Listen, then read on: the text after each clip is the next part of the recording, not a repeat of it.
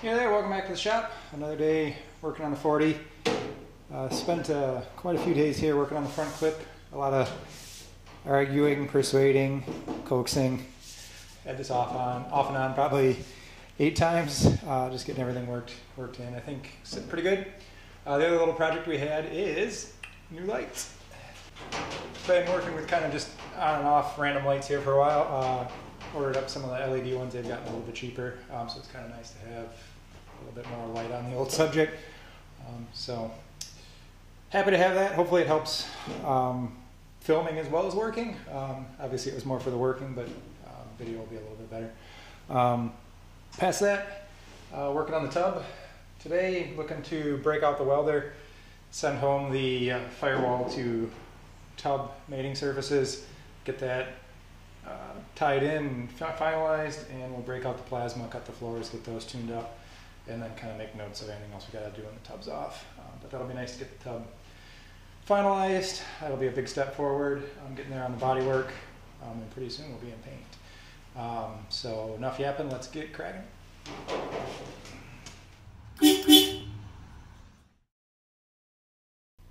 So one last check before we start digging in. Door seams are actually sitting pretty good. Pretty happy there. Running boards are sitting pretty good. This mating surface is nice and flush. There's nothing kicked crooked there. Same way with the line here by the fender. So we're sitting all pretty good there. You know, like I say, you had a little bit of teething pains, a little bit of coercion and persuasion, but we got her there. Everything's sitting pretty good here. We still have the slightly higher center point on the bib at the up about a 1/2 inch, but after a little bit more work it is nice and square, so it's not kicked crooked in any way that way or this way. Like I say, took the fenders on and off about 5 to 8 times, worked as much as I could, and every time it just kind of wanted to sit like it is. So for whatever reason it wants to have a little bit bigger smile. Nobody's really going to notice it for the hardcore cruiser heads. So I think, you know, in order to not cause any other problems, we're going to roll with that. And then same way here on the driver's side, we're sitting pretty good. That gap is good. This line is straight. Everything here is nice and good. No gaps in its teeth or anything. This is sitting pretty good. And if you look, you can kind of look around the door on the inside and get a better idea as well. You know, you're sitting pretty good down the windshield pillar and top. So feeling pretty good. I got to pull off the doors, get those out of the way. You can fold them all the way forward. They are, you know, typical Jeep-like doors. You could swing them forward, but then you are putting a little bit of weight on that firewall forward. That it's better off to just pop the 2 pins and put them on the floor. So we'll get those pulled and make some room.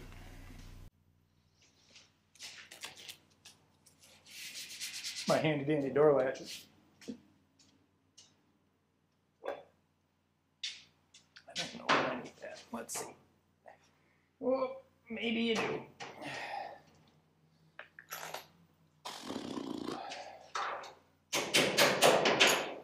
That was my finger.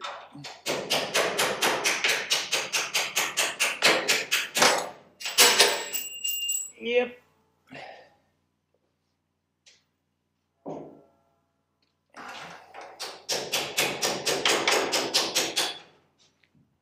Box end does make it a handy way to grab those roll pins. These are getting chucked anyway, so you don't have to worry about dinging them up or anything. We're going to replace them with some fresh hardware. Zoink!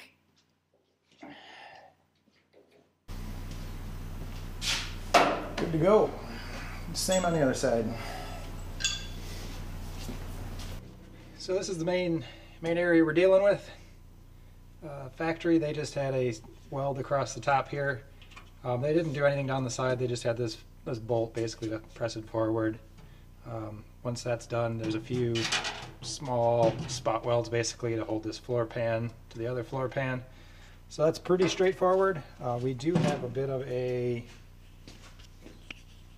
interesting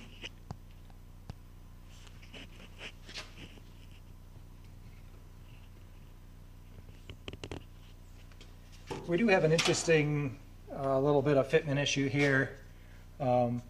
This folded flange rides nice, it's straight, it's square, meets up nice where the door lip goes, but for whatever reason it was cut a little bit crooked at the factory when they made the tub, so you got a bit of a gap there. What we're going to have to do is a little bit of the old fill rod trick. Most likely you can tuck that in there and it helps kind of give you something to bridge that gap while you weld it.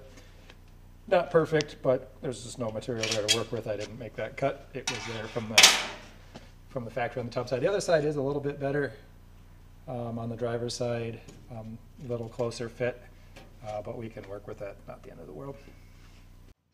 First things first, we're just going to give this a little bit of a clean. The tub's pretty clean. The firewall is clean from blasting, but we'll give it a hit with the baby cheek poker. Baby as in small, not poking baby's cheeks. That would just be cruel.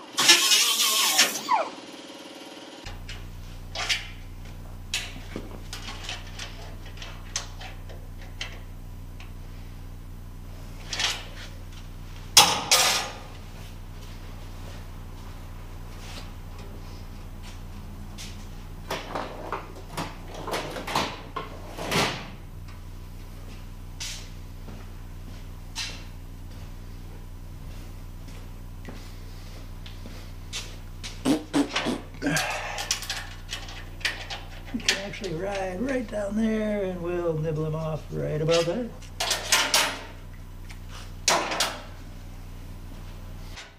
There is all sorts of stuff you can use to kind of help with those gaps. Some people will use like a TIG filler rod. In this case it's a little bit small. Again, normally you want to make your gaps a little bit tighter. I didn't make the gap, so I'm working with what I got. Looking to see if we can get that guy to tuck in there. He's sitting pretty good.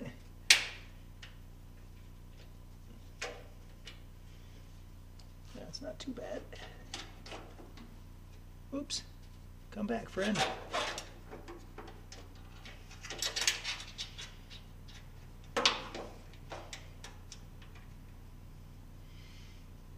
That's pretty good. Gives me a nub at the top to work with.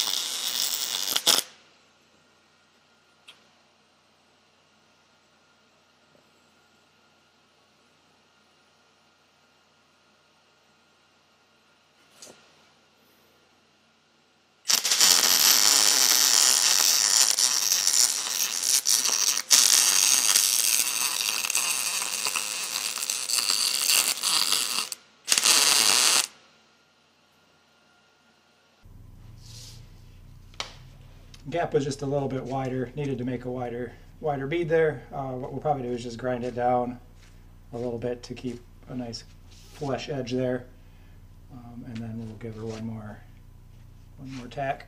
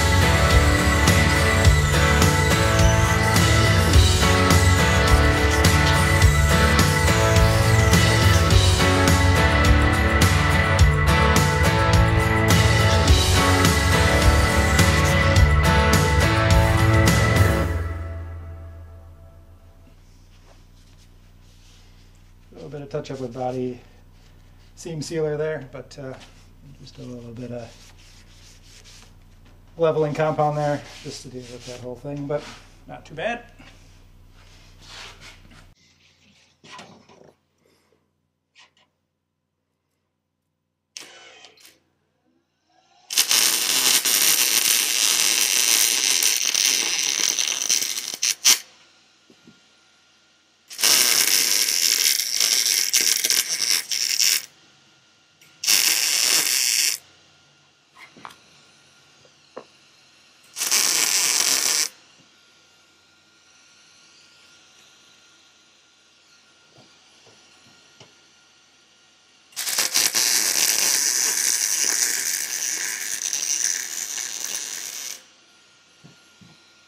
There we go.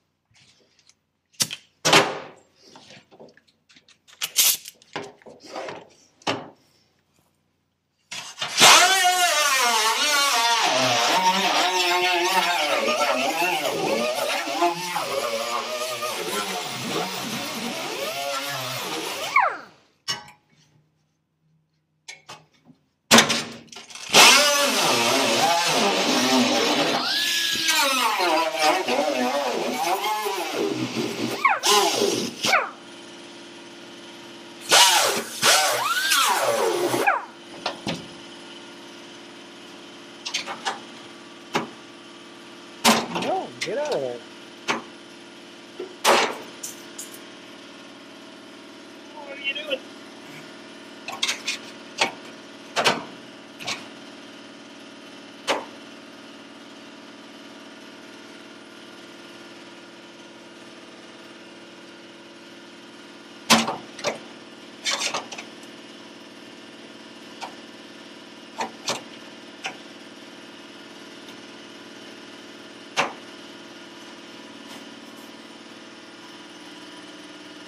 No.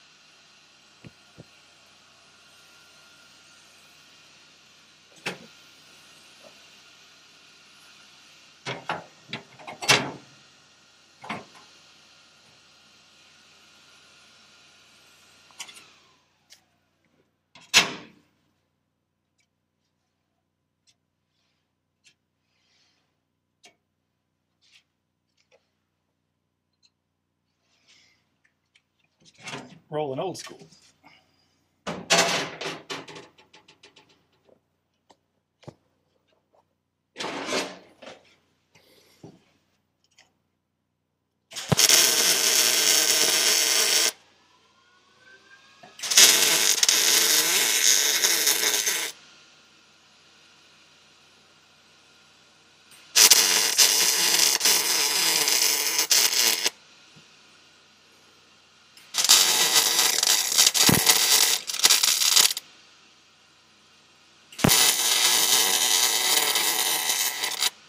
A little bit of crud on that one.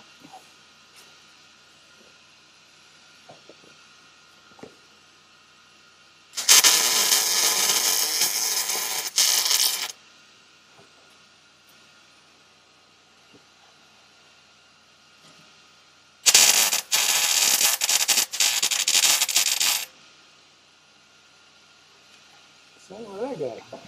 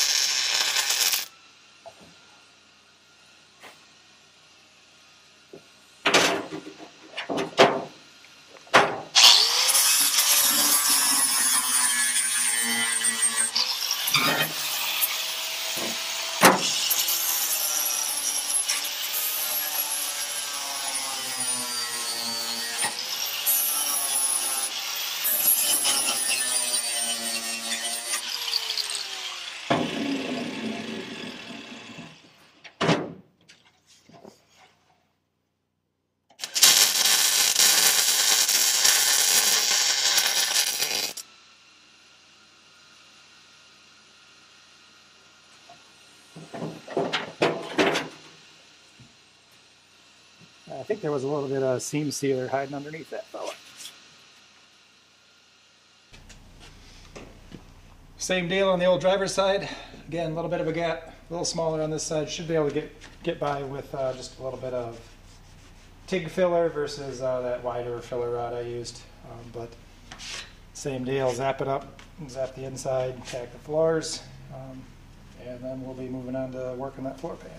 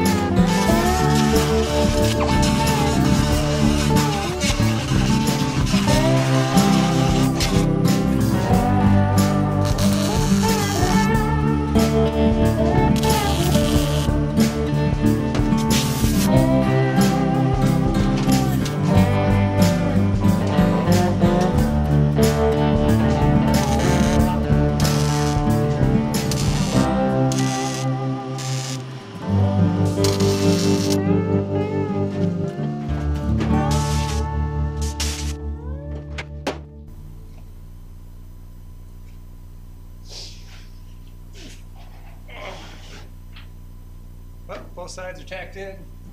Floor pans are tacked across like they were factory. Sides are welded in. A little bit of finishing work to do there, but otherwise they're set solid, so there's no going back now. Well, there it is. You can always cut. You can always cut metal, but it's pretty good here. Still got my turnbuckle in. I don't know, my legs are in the way. Still got the turnbuckle in here. This is to pull that tub in. For some reason, it was too wide from the factory, so I use that turnbuckle to bring those rocker panels in. But as we did that, there is a pretty big oil can in the floor. The rest of it.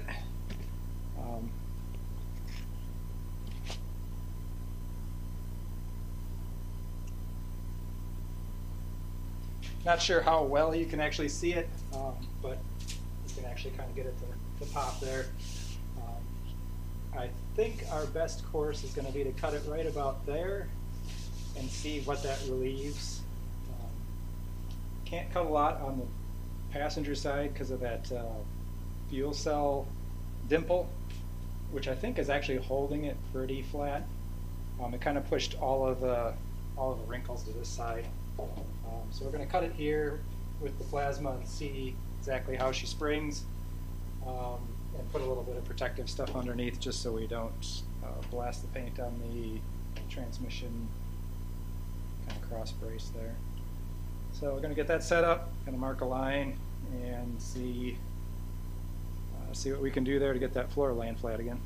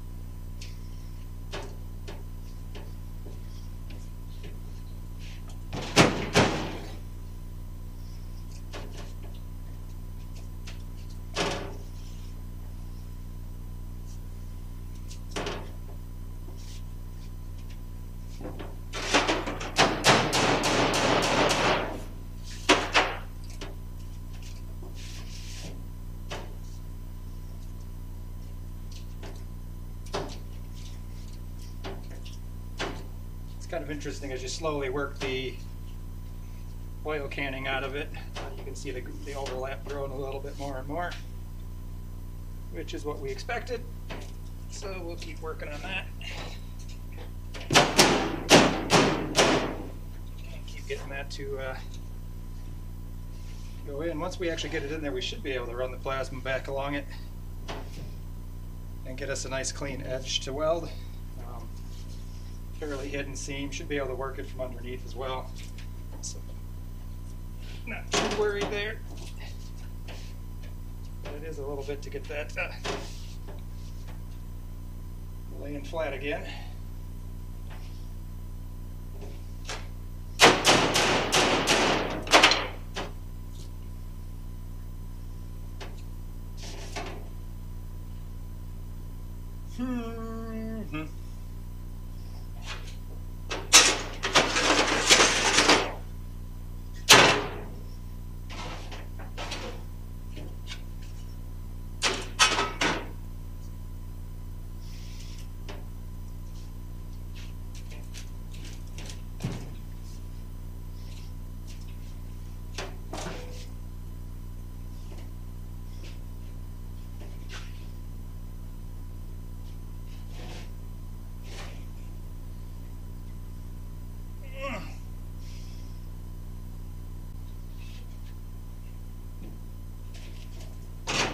no, don't do that. So it's still got a little bit of a hump here. I'm just going to give it a little bit of a nibble here. Normally you'd probably go just further, but there's, you know, you got some dimples and some captive nuts here for stuff. I'm just going to give it a nibble here and see if we can release that a little bit. We got to seam it anyway, so not a big deal.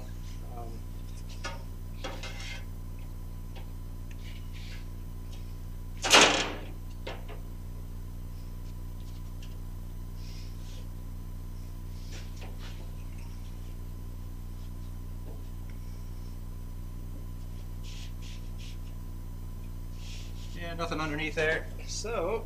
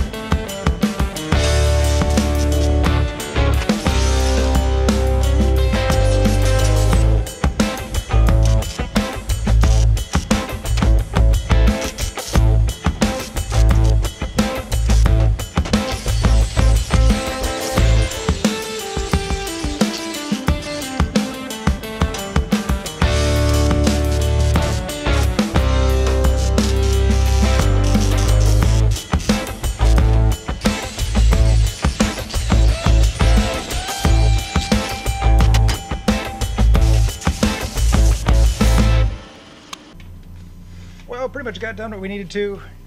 Driver's side firewall is all mated with the tub. Seam runs across there, tacked in like factory.